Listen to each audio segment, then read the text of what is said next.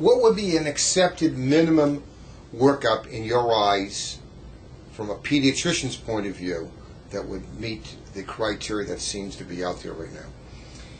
Well, as of this month, the American Heart Association came out with recommendations based on a council of individuals who studied this particular problem. And basically, this is what the recommendations are. First of all, a very careful family history, specifically looking for incidences of sudden death in young people in the family. 2, a history of whether or not this child has potential symptoms that may be related to cardiac disease. Which would be? Syncope, that is, unexplained fainting, possibly exercise-induced chest pain. A physical examination, clearly children that have pathologic murmurs, that would be something that would be important to look at. The real controversy lies around, first of all, whether every child should have a baseline electrocardiogram prior to going on these medications.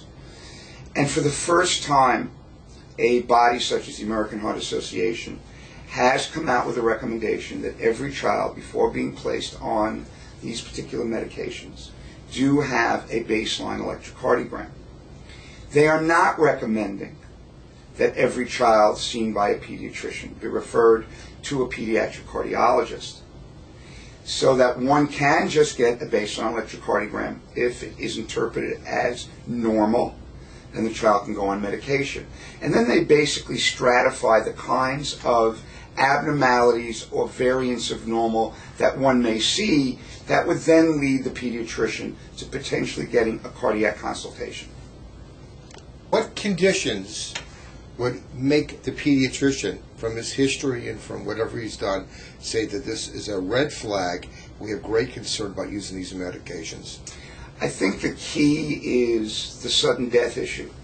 And that would, for example, lead one to suspect hypertrophic cardiomyopathy. Oh, wait a minute. You're using a medical term.